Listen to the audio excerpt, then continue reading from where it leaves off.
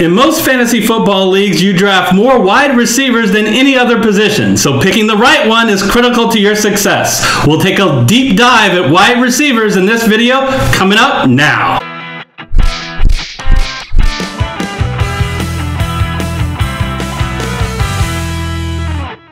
Hello everyone, I'm Eric Lee. And I'm Gary Kurtzman, and we are the Fantasy Football Consultants.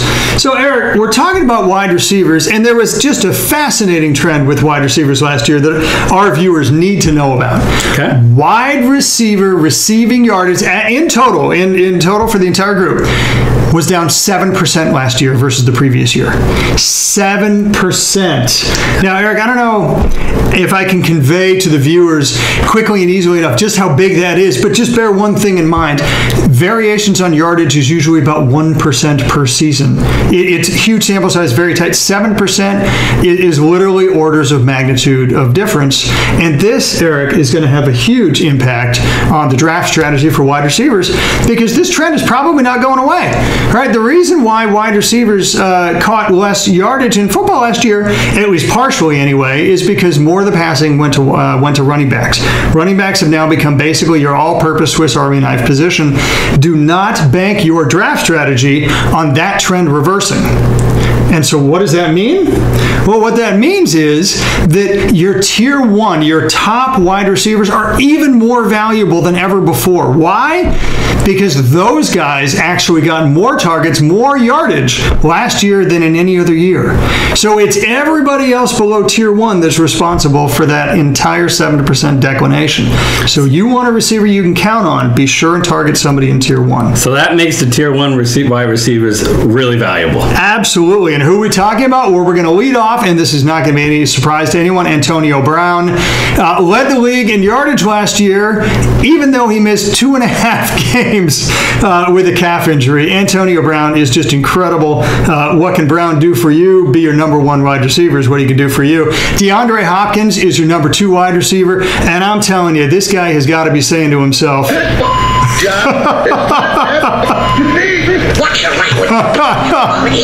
I'm telling you, I don't know, Tom Savage or TJ Yates, which is worse. I'm going to be charitable here with, shall we say, below average league quarterbacking, Eric. All he managed to do was be in the top 5 in yardage, be in the top 5 in targets. This guy's not only matchup proof, he's quarterback proof. He is amazing. Number 3, Odell Beckham Jr. He is incredibly consistent. I say that full knowledge that he had the ankle injury where he lost most of the season. Eric, before the ankle injury, he was on pace for more than 1,200 yards, for 12 touchdowns, and he's done that every year for the past 4 years. So this guy is just incredibly consistent. Yeah, it's so tough playing against any of these 3 guys because when you're watching them, you see that their quarterback is locked in on him, and they're going to be getting the targets. Absolutely, absolutely. Those guys are all options 1A and 1B on their team. Finally, rounding out tier 1, Julio Jones. Gee, Eric, all he's done is average 1,400 yards in each of the last 4 seasons. I said average, but actually, he's literally received for 1,400 yards or more in each of the last 4 seasons. He is the definition of consistency. He's huge for that. Now, the touchdowns. The touchdowns is what bothers you with Julio Jones. Bear in mind one thing. He had almost as many red zone targets last year as he had in the previous years. Eric, it's a little bit fluky how many of those targets you convert into touchdowns. Absolutely statistically expect that to regress to the mean, shall we say. The touchdowns are going to come back for Julio Jones. He's going to be a tier 1 wide receiver. Don't worry about it. And that's really the only difference between Julio Jones and the 3 receivers ahead of him. That's absolutely right. So you talked about how important these 4 wide receivers are. Well, how important is it for our audience when they get into their draft? When do you select them in the first round? Right, that's the big question. Now, for reasons that we went into on the running back show, and we'll go into again on the mock draft show, it also is a very good idea to anchor your team with a very, very top tier running back if you can. So, if you're picking 1, 2, or 3, you're likely going to be picking Gurley, Le'Veon Bell, David Johnson. That's where these receivers slot in. That's where Brown, Hopkins, and Beckham slides in.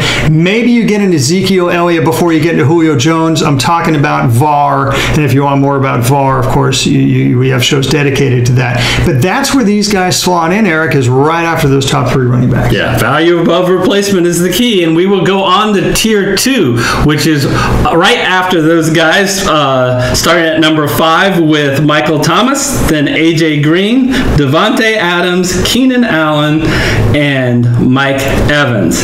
So we'll start at the top of the list with Michael Thomas. I tell you, I don't get no respect. No respect at all. So, there's this perception out there, Gary, that Michael Thomas did not have a good year last year. Yeah. He actually did. He increased the number of receptions. He increased the number of targets, and he increased the number of yards. The only thing that went down was the touchdowns, because the Saints were extremely unsaint-like in the percentage of touchdowns that came from the ground as opposed to the air. You think that it would regress more back to the mean a little bit, and I would expect Michael Thomas to be closer to that 9 touchdowns he had the previous year rather than 5. Yeah, and you really would expect it to regress to the mean. It's so unsaint-like to have Drew Brees do this at the goal line instead of do this, and there's no reason to think that it won't go back to what the normal trend is. It's not like they changed offensive coordinators or changed strategy.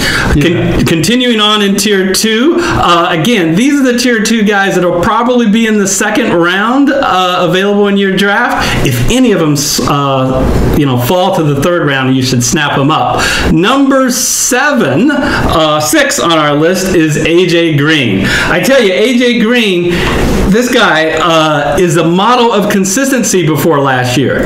Every year he has averaged at least 80 yards per game. Last year he fell to 67 yards per game, which makes you wonder, is it over? Did you say over?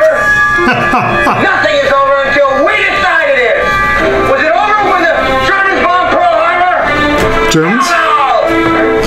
I got to restudy my history. According to Jim Belushi, Right. John Belushi. All right, so let's answer the question whether it's over. I don't think it is over for A.J. Green, because of the reason why he struggled last year was not his fault. It was the fault of the offensive line, which was really poor. Andy Dalton did not have time to throw, and he didn't have the ability to get it over to A.J. Green in the passing game. Yeah, and that's so critical because A.J. Green runs the fly patterns for the Bengals. So those routes take 3 to 4 seconds to develop, and if the offensive line can't give the quarterback 3 to 4 seconds, then it takes the fly pattern out of the equation. That really hurt A.J. Green a lot last year. The good news for the Bengals is they have addressed their offensive line, and it's going to be better. So look for A.J. Green to get back to his normal performances. Next is Davante Adams. There's only 2 things that you need to know about Davante Adams. He's the number 1 receiver on the number 1 passing attack in the NFL. When he's playing with Aaron Rodgers, he's incredible. In fact, in the last 22 games with Aaron Rodgers playing the full game, he has amassed 17 touchdowns. Wow! Wow! All I can say is wow! Let's go on. Next on our list is Keenan Allen. Look, Keenan Allen, since 2015, has caught more passes than anyone else in the NFL other than some guy. San Antonio guy, yeah. Who was number 1 on our list, right? So, why isn't Keenan Allen then higher on our list? There's always been 2 issues with Keenan Allen. 1, his health, and 2, his touchdown production. He solved the health issue last year. We'll see if he can duplicate that effort this year with staying healthy. And he had a monster year. Over 100 receptions, nearly 1,400 yards. The thing about his touchdowns that you have to remember is he has never been a touchdown maker. And last year, he got 6. And it makes you wonder, What if this is as good as it gets? it might be as good as it gets, folks.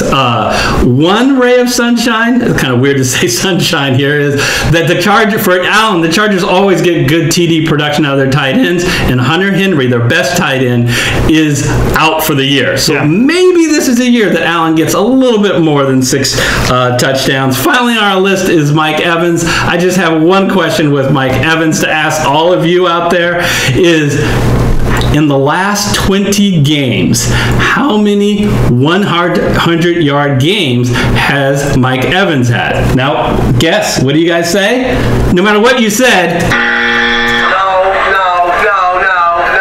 you didn't say 0, because even I was shocked with that. He has had 0, and only one time has he had more than 7 receptions. So he's not getting big games out of Mike Evans. You also are not getting the touchdown production, because as the Bucs get closer to the goal line in the red zone, they have been spreading the wealth. He only caught 5 of the 26 TDs that were passing TDs for the Bucs last year. So temper expectations this year with Mike Evans. Yeah, limits his upside tremendously. So that finishes the Tier 2 wide receivers. Let's jump into Tier 3, and we're putting it up on your screen right now. What do these guys all have in common? Well, you know, they're reliable. In fact, they're uber reliable. All of these guys get 120 to 140 targets per season. Let's compare that to the Tier 1 wide receivers that get 140 to 160 targets. So that's 20 targets for the season, or roughly 1 target per game that separates them from Tier 1. So that's not much. What's the bigger difference? The bigger difference is touchdowns.